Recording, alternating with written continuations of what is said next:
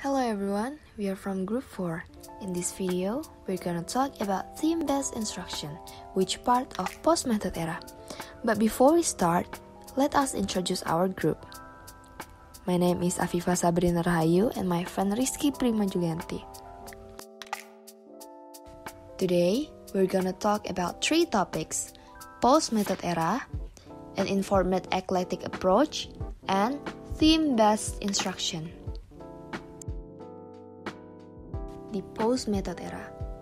The post-method era of language teaching was a concept that arose around the turn of the 21st century that described the need to put rest the limited concept of method as it was used in the previous century.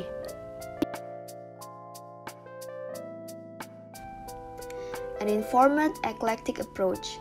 Eclectic approach is a method of language education that combines various approaches and methodologies to teach language depending on the aims of the lesson and the abilities of the learners.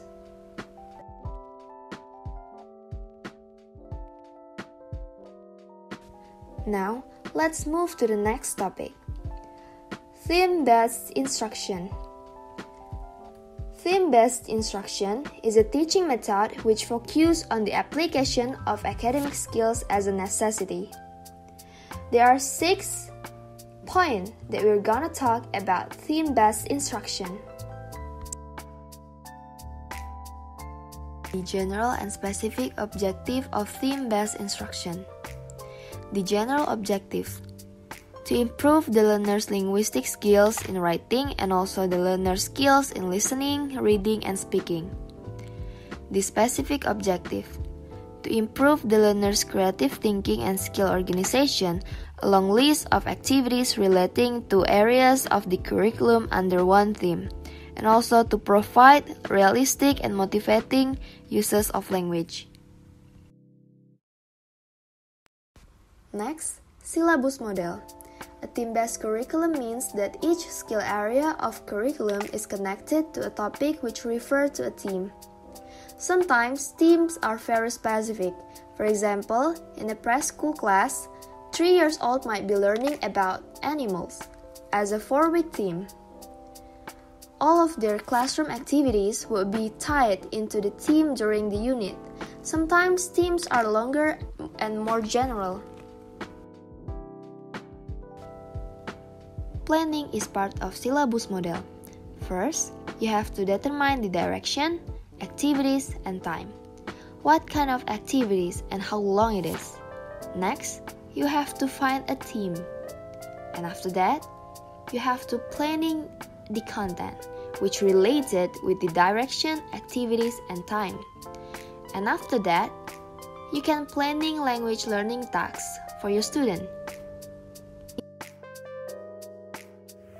Now, we are moving on to types of learning and teaching activities. According to Brown and Lee in their book Foundation for Classroom Practice, there are 2 ways of how language is taught: environmental awareness and action. Here are some teaching activities that are usually used on theme-based instruction, which are using environmental statistics and facts for classroom reading, writing, discussion, and debate.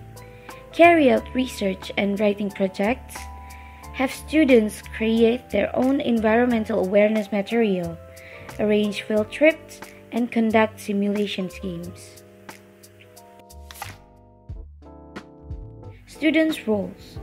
In class, students will read articles and chapters, view the video programs, write, and discuss the topic based on the theme.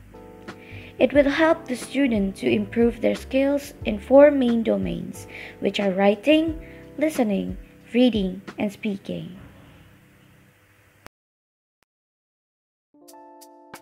Teacher roles. According to Cameron, the teacher has the role of coordinator and facilitator. Especially young children need someone to help them reflecting their learning process. During the lesson, he is also often needed as the one commenting on what the children are making and suggesting alternatives. The teacher should always be aware of the unpredictability of the development of the lesson.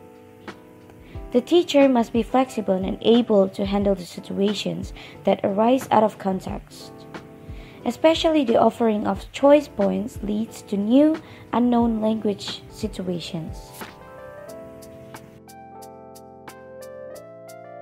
Instructional material rules. Theme-based instruction focuses on developing students' ability by putting students in several activities that leads to material that is taught.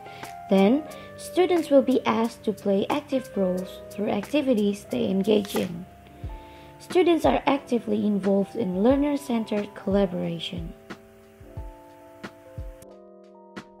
Here are our references. That's all from us for today.